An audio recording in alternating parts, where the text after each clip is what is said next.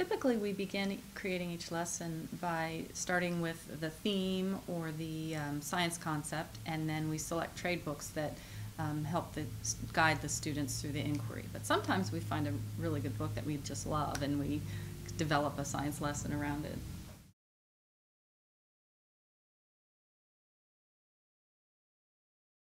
Lucas and his Loca Beans. We found that book and we thought, oh, there's a jumping bean lesson in there somewhere. And the book, If I Built a Car, is a read aloud that our sons both love, and so we decided to do an engineering lesson around that book.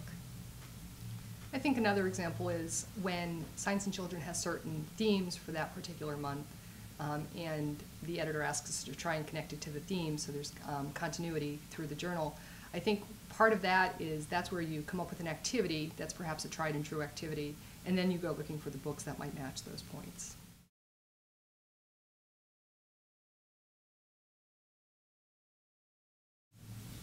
My favorite lesson is roller coaster, and I love to do that lesson with kids because they get to make model roller coasters out of foam pipe insulation, and they use foosballs, and they have all these different roller coaster challenges, and it just really gets kids excited about learning about force and motion. And teachers have a lot of fun with that lesson too in our workshops. I think one of my favorite ones is related to the books. I Took a Walk in Secret Places, where students go out and actually find nature wherever they are, which shows that you can actually incorporate environmental concepts in cities and areas on schoolyards. So I think it's just a great way to show them what they're missing every day by having them observe a little bit more closely.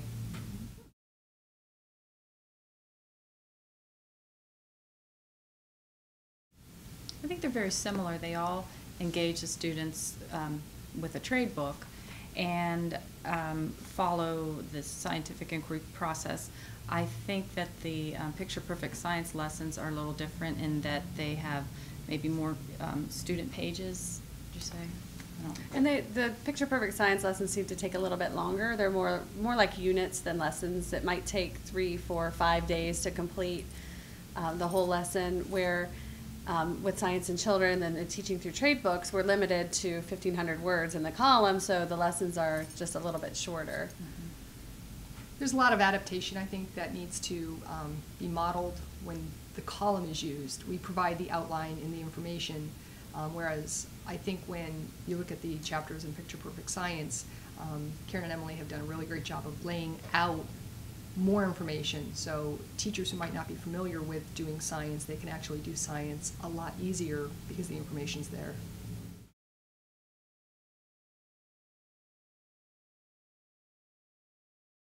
Well, we're both former elementary teachers, and we realized how engaging these books were with our students. The kids just love them, and so we thought it would be a great way to bring them into a science lesson.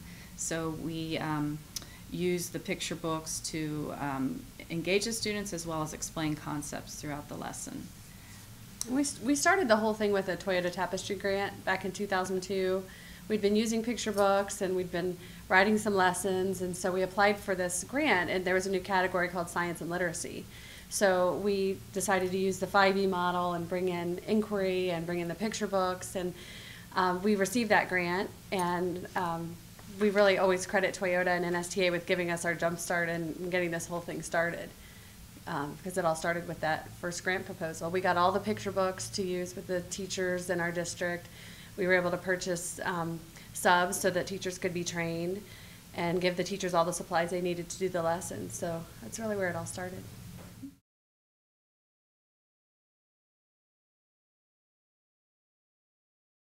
One of the benefits is that I think they help teachers integrate science and reading and literacy. And for the kids, it really gives them a context for the concepts that they're learning. If the concept's part of a story or something that they can relate to, it just gives them that context and makes it more, the content more approachable, more just easier for kids to understand and relate to. And I think when you look back at the research, both the integration, which is important in today's day because time is so short in the classroom, as well as the comfort level teachers have with using picture books and trade books, I think it's a win-win for both the students and the teachers, because students, especially the younger grade students, are used to having information in context like Emily said, in terms of understanding a storyline, rather than a textbook, which tends to be a lot more factual information.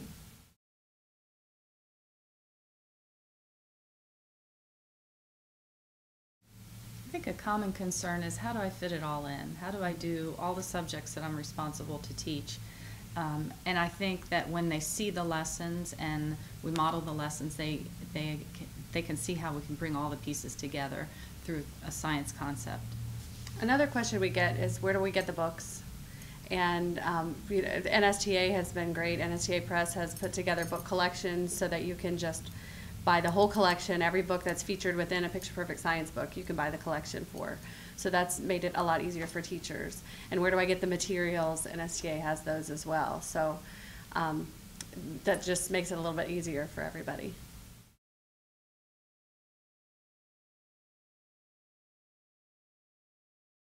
I think one of the things is, while the books we've chosen have already been reviewed, sometimes it's very difficult to find quality children's books that have accurate science concepts.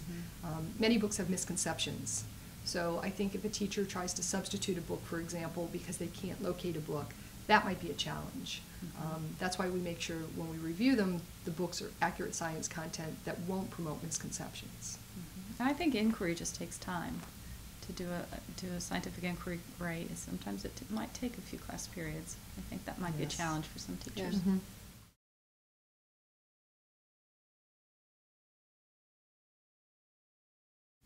Well, we use fiction quite a bit in our lessons. We like to do fiction nonfiction pairs.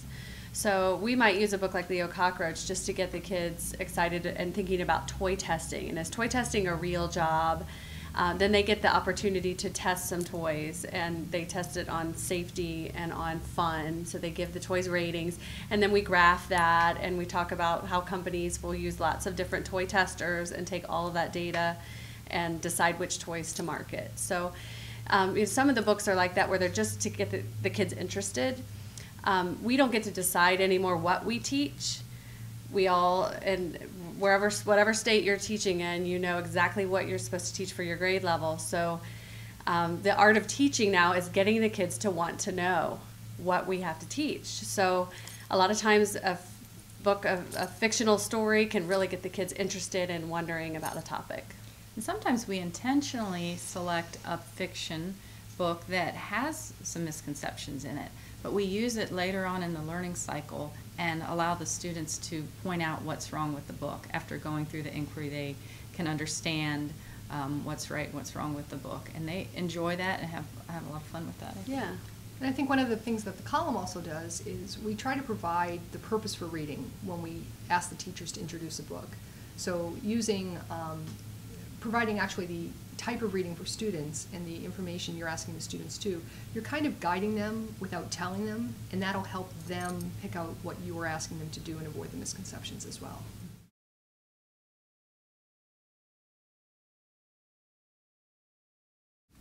We do. We have, in more Picture Perfect science lessons, we have a lesson called Imaginative Inventions, and that's the one that features the book Imaginative Inventions and Leo Cockroach, Toy Tester.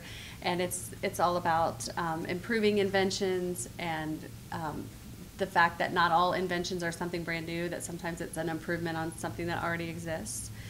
And in Picture Perfect science, we have a lesson called Brainstorms. That's also about invention, but it's for higher grade levels. What else do we have, Karen? In Picture Perfect, we also have 2 lessons that feature the engineering design process. We have Secrets of Flight, where the students design gliders and make modifications to them, test them. And then we also have a lesson called If I Built a Car, and the students really learn what engineers do in their work, and they actually design an assembly line and test it. I think one of my favorite STEM activities is If You Build It, where students are actually looking at the construction of a bridge and what kind of design actually will allow them to hold more weight on that bridge using only paper and tape. So I think that involves the design process as well as understanding some science concepts. It gets into the technological aspects, and the math ties in because the bridge has to be a certain length and go over a certain span. And also in teaching science through trade books, we have a lesson called How It's Made. And the kids learn the difference between the natural world and the designed world, and they learn about how different things are made. You know, even just the pencil that you use every day. Where does it come from? What parts are natural? What parts are man-made? And how is it all put together?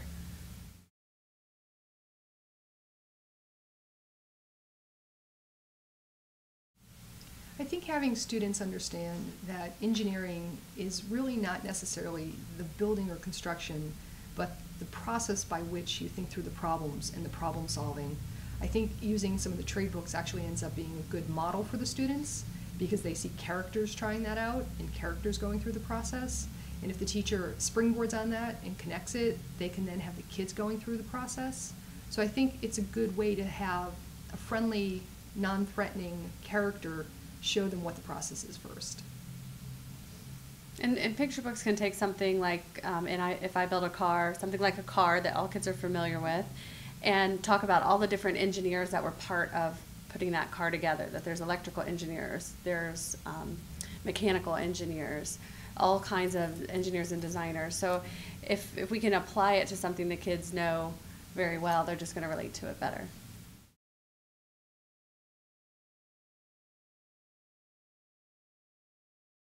One of my favorites is A Sense of Wonder by Rachel Carson. I think it's just so important to take your students and your own children outside and let them experience the natural world and kind of get a feeling of the joy and the excitement of that kind of discovery.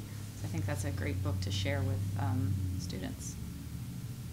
Mine is a picture book, but it's a picture book for people of all ages, and it's called A Cool Drink of Water. And it's got a message that's important for everyone, and the pictures and the text really do a good job of delivering the message that water is something that's common to everyone, to all mankind, and the importance of clean water for everyone. So I just think it's an important message. It has some information in the back about how you can get involved in helping people in developing countries get access to clean water. I just think it's a beautiful book and it has a great message. I think I have two. The first one is the Story of Science series.